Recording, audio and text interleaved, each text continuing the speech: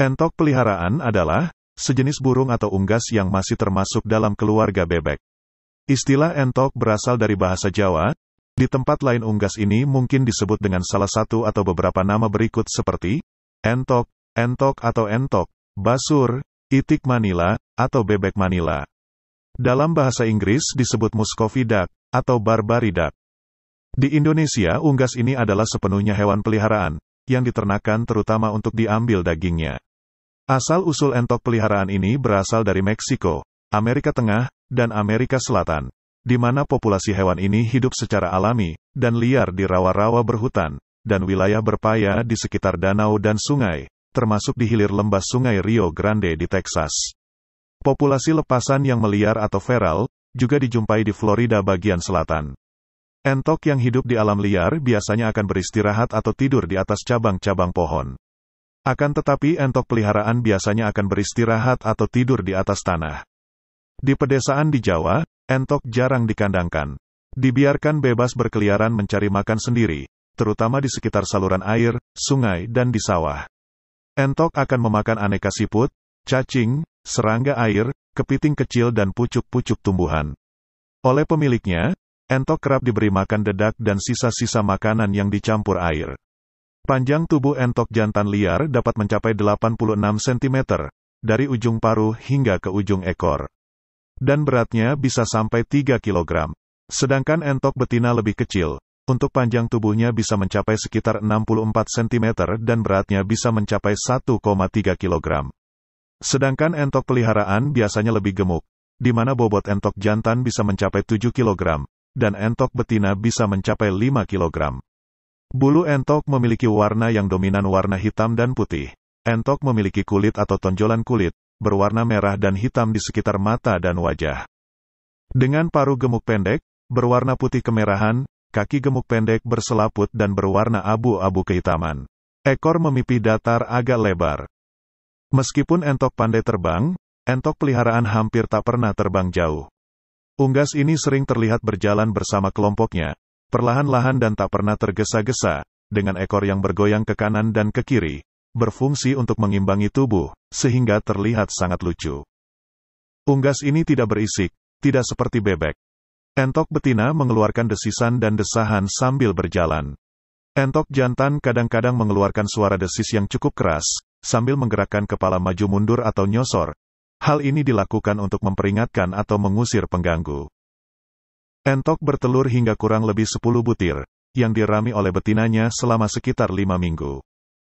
Hasil persilangan antara bebek betina dan entok jantan sering disebut bebek TikTok, sedangkan persilangan antara entok betina dan bebek jantan disebut tongki. Jenis entok liar yang terdapat di Indonesia adalah entok rimba atau Cairina scutulata. Unggas ini menyebar luas secara alami mulai dari India, Asia Tenggara, hingga Pulau Sumatera dan Pulau Jawa. Populasi entok rimba kini terancam kepunahan, karena perburuan dan terutama karena perubahan habitat yang drastis. Di Pulau Jawa, hewan ini sekarang diduga sudah punah. Daging entok banyak disukai orang, terutama di pedesaan.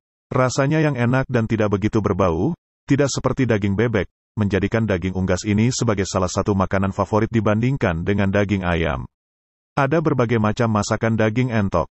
Yang paling sederhana namun enak, seperti masakan entok bakar, dengan bumbu yang ditaburi sedikit garam dan bawang putih, dilengkapi dengan sambal tomat hijau atau sambal jeruk nipis. Dari Kudus dikenal dengan masakan suike entok. Dari Indramayu dikenal dengan masakan pedesan entok. Dari Tambak Banyumas terkenal dengan masakan sate dan gulai bebek, yang sebenarnya adalah sate dan gulai entok. Sementara dari Tegal juga dikenal dengan masakan kupat blengong, ketupat dengan masakan daging blengong atau berati, yakni hasil persilangan entok dengan bebek petelur. Beternak entok merupakan salah satu bisnis yang menjanjikan, dan dapat menghasilkan keuntungan yang signifikan. Pada kesempatan ini, saya akan membahas secara rinci tentang cara sukses beternak entok. Ada beberapa langkah-langkah yang diperlukan untuk memulai beternak entok. Langkah-langkah apa saja, yaitu 1.